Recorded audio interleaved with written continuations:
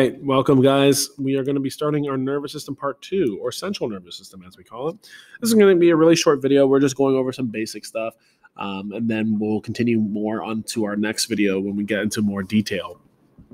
But to start things off, what are some of the goals for this unit? We're trying to analyze the different anatomical structures of the brain and spinal cord. So we're trying to understand what is what and like what's happening in these structures particularly, especially in the brain. Evaluate which areas of the brain are responsible for the complex actions of the body. So that's more physiology than anything else. Like, what is it actually doing? And then discuss certain diseases of the nervous system and how they affect the brain and spinal cord.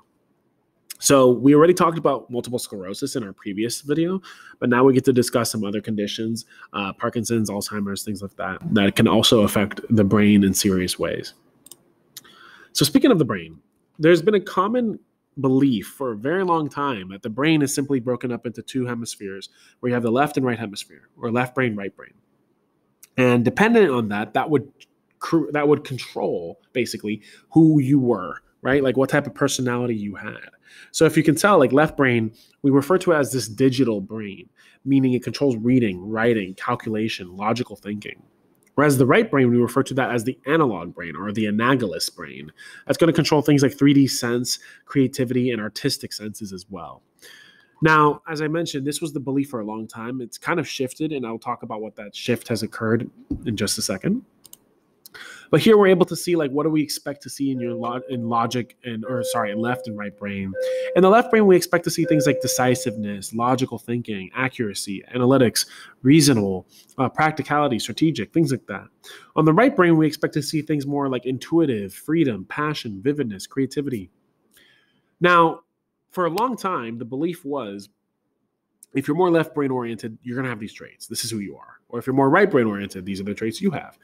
What's been shown is that for most people, yes, you may have like a certain viewpoint, like you may be more left oriented or more right oriented, but you're going to use both.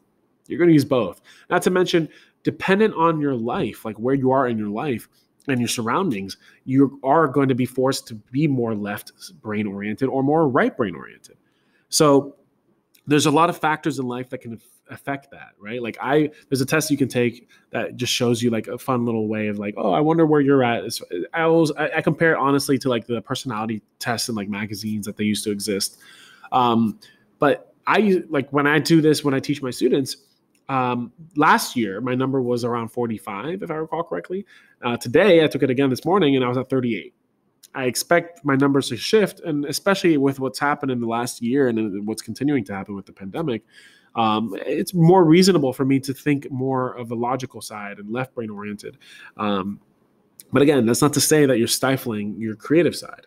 It's just how some people tend to think is really what we're discussing here. And finally, the last thing I wanted to conclude with today, it's just a YouTube video that you can watch if you look up TED-Ed Great Brain Debate.